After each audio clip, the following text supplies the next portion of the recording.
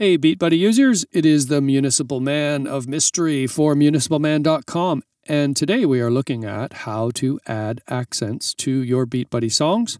If you've done this before, you probably know how to do it and you can skip this. However, there are some troubleshooting and problem-solving techniques in this little segment. Also, we're going to look at how to exploit some of the creative possibilities of this feature. If you have a Beat Buddy and you have the outboard pedal, you know if you hit one of the switches, you can activate an accent sound ad-lib during a song. Usually this is done to add a cymbal crash. However, you can add all manner of sounds and clips and sound effects and things like that. So there are a host of possibilities you can extract from this feature. And that's what we're going to look at today. So without further ado, let's get into the first part of it, which is simply adding an accent to your Beat Buddy song. Take it away.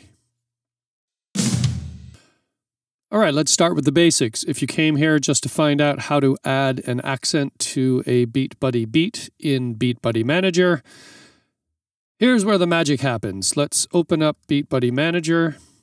I've got a project already opened. If you haven't done that yet, you can go up here and open an existing project you may have, or you can start a new project, and that will open a blank slate of songs, and you'll have to create a song to get that going. I've got my municipalman.com selection of songs open here, so I'm going to use the bubblegum pop beat for no particular reason, except it's there and it's fun. To add an accent, we're going to look over here where it says accent hit, appropriately named. And if you're not sure what's going on here at the moment, these are your Midi loops that make up your beat arrangement or drum arrangement. And here we are adding an accent to that you can activate with the outboard pedal. So we're going to click on the box there for the part of the song we want to add the accent to. And you'll notice it takes me to my wave sources, which is the folder where I keep my wave files. Yours may be stored somewhere else. It depends on how you have arranged it. But if you have the Beat Buddy library, it comes with an assortment of wave sources. And here are a couple of them here. And these are cymbal crashes that you can add. So these are Zildjian 16 and 17 inch. And there's a more subtle medium wet sort of version of that. If you're using a Mac and you want to preview them, you can use the Finder here. I think this beat has something a little more subtle, so I'm going to try this one. That sounds appropriate. So I'm going to hit Open. And there it is. And you can preview the sound by clicking the play arrow in the corner. But if you want to hear it in context, you're going to go over here to the simulator, and you'll notice it has a simulated pedal, and one of these will activate the sound. You can set it up for either, but in the simulator, it's the left side. Oh, I haven't started it yet. So let me save that, and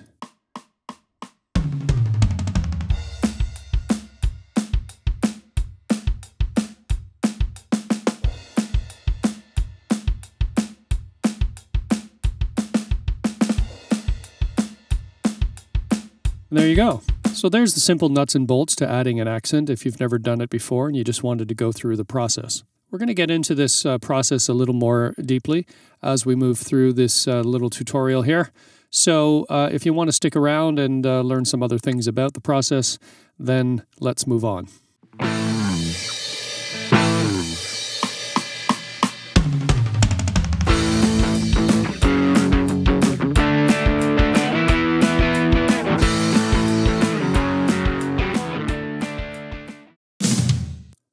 Okay, now that we've covered the nuts and bolts of adding an accent to a Beat Buddy Manager song, let's think of the creative prospects of this whole operation. Remember, an accent is a wave file, which means it's an analog recording, and that can be a recording of anything. It could be you singing in the shower, a sound effect, another instrument, anything you like. And so we can create a sample that we can use during play to accentuate something, create an effect, add a sound, something like that. So let's go through that process. The first thing we need to do is to create a wave sample or find one. You can look online. That you might find a website that offers sound effects or instrument samples. The BeatBuddy library comes with the symbols, as we've seen. What we're going to do is create our own. And so we're going to take a sample of something and add it to a BeatBuddy song and see if we can make that work. Let's talk software. If you're using Logic or you have a DAW like Reason or Pro Tools or Reaper or something like that, they have sophisticated editing, and that's usually the best situation because it makes life a lot easier and the workflow is a lot more efficient. So if you're using that a lot or doing this a lot, that might be the way to go. If you're just trying to create one, there are other methods. You can try using QuickTime. QuickTime has some limitations though, but most people have QuickTime and it's free. If you open up something you would like to take a sample from, so I have a song here I've opened in QuickTime. It allows you to trim down using these sliders here, and you can fiddle with this for a bit just to get it right. And I'm using Bloody Well Right by Supertramp, which is a classic because I just want to grab this little sound clip here. And I'm going to have to keep adjusting that to make it work.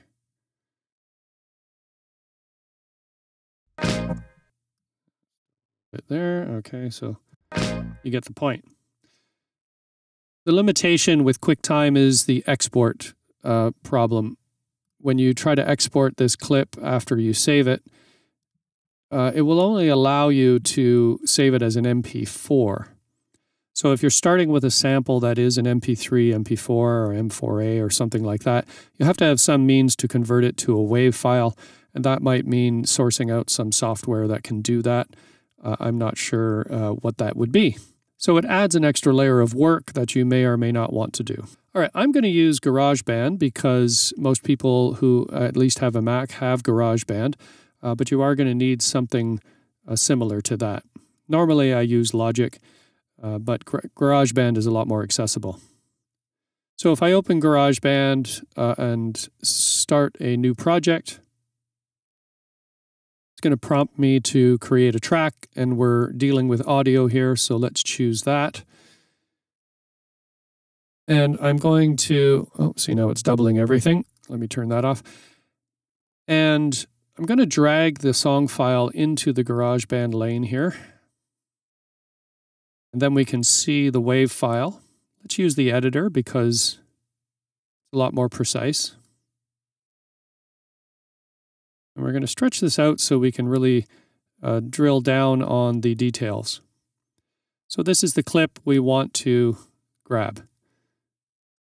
First thing we can do is get rid of this information from the back because we don't need it. We just want this. And now we have to deal with this bit here, because when you play a sample, it plays whatever is there in the audio file, and it starts at the beginning, which is here. So it's going to play this lag here. And a couple of milliseconds of lag is not always a problem. It's sometimes desirable. You might not want your beat to sound too robotic and on time, and sometimes a looser arrangement sounds the best. But that's really a matter of taste, and you'll have to fiddle around with that and try to make it work. But the attack on the note is also an issue because the main part of the note is here where it peaks. And so I'm going to remove the first portion of this, and I'm going to drag this up to the front. All right, there's our sample. All right, so let's export this. With GarageBand, you use Share, Export Song to Disk, and this will give us the option to save it as a WAV.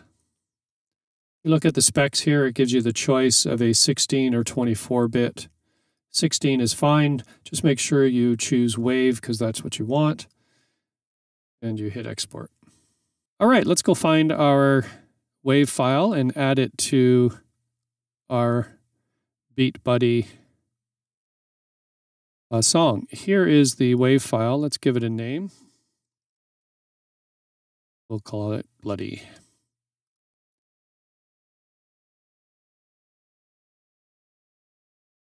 Okay, we'll open up Beat Buddy Manager. I've changed the song to 6/8 Soup because I think it will lend itself to this sample a little better. And we go back to our accent. We choose bloody.wave. Oh, and we have an error file or an error notice. So I intended this to happen because I knew it was going to. So here's the problem you might run up against. When you open it up in Beat Buddy Manager, you may get this error notice. And there is a solution to this. I forget exactly why this is doing this. I read about it a couple years ago. But basically, the name of in the file is not readable by Beat Buddy Manager. So what we need to do is remove the unnecessary information in the file itself. And there is a way to do that. So I'm going to go back to bloody.wave. And I'm going to open it with an app called Tag Stripper. Tag Stripper you can get from the App Store. And you just hit strip and it will save it where you would designate it to go. So it should be here in my samples, in my wave sources. You'll notice that the information suddenly appeared because it wasn't there before after we strip it. 44.1 kilohertz is standard and the sample bitrate is 16. Okay, it seems to be working, and that's what we want. So we're going to add this to our Beat Buddy song and see if it works. Now remember, we can preview it by hitting the play arrow. Sounds good. But if we want to hear it in context, we're going to use the simulator.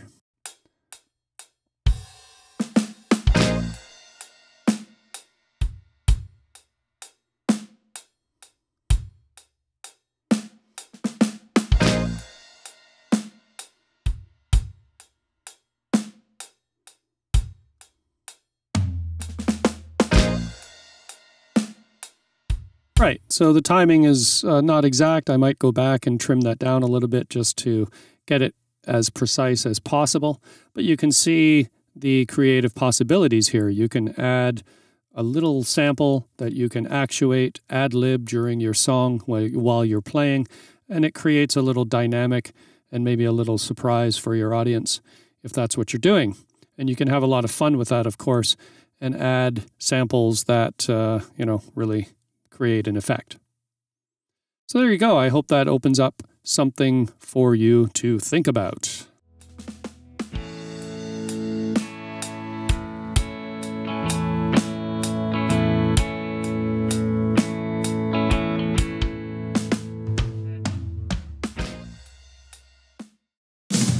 So we had a little fun with that. The last thing we're going to do today is look at how to create a wave sample that we can use as an accent, starting with a Midi sound. If we go back to our Garageband project, we're going to start a new track, but this time we're going to hit software instrument. All right, so now that we have a software instrument which will allow us to create Midi sounds, we can basically use any sound instrument that we like. I'm going to choose to go into the world sounds and use something bombastic from the Chinese sounds here. All right, so now we need to generate a MIDI note, and we can do that very easily just by using musical typing. And this allows us to use our keyboard as a recording device or an input device. So you can go up and down the keyboard and find the one you like.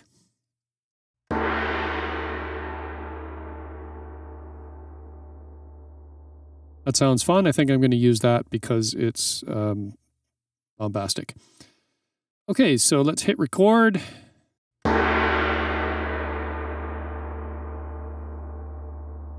That generates our note. So we want to bring that up to the front. You get the note up to the front. It's a good idea to hit quantize, and that will nudge the note to the very beginning of the lozenge, the loop. All right, so now we can export that note. We hit share, export song to disk, and again, it gives us the choice to create a WAV file at 16 bits. I'm just going to give this a name of gong. There we go. So we still have to go back through the process of using Tag Stripper. So let's open that sound with Tag Stripper. And I have it set to save in my wave sources. So I'm going to go back there. And I just look for gong. There it is. All right, let's open that up in Beat Buddy Manager. So I've chosen a new beat, a diet pop beat, just because, I don't know, it was there. Again, hit accent, find the file we want. Hit open. Preview it if you like. All right, let's hear it in context. This is going to be ridiculous, but, you know, whatever. Save it, of course.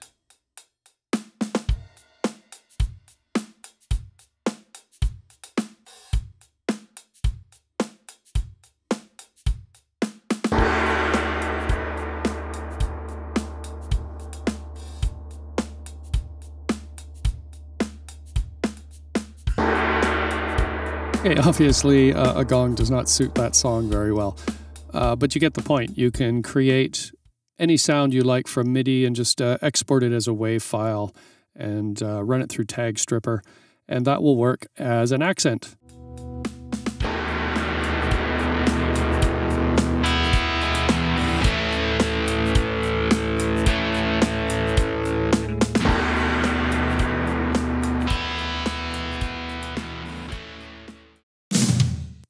Well, there you have it, everyone. I hope you found that edifying. If you could do me the usual favors of liking and subscribing, you know I appreciate it. Any questions or comments, of course, go in the comment section, and I get back to everyone. Don't forget to go to municipalman.com and check out some of the beats available for your Beat Buddy there in the ever-growing library of song and drum arrangement choices, however you want to call that. And that's it for me. I'm signing off, so I'll see you all next time. Take it easy.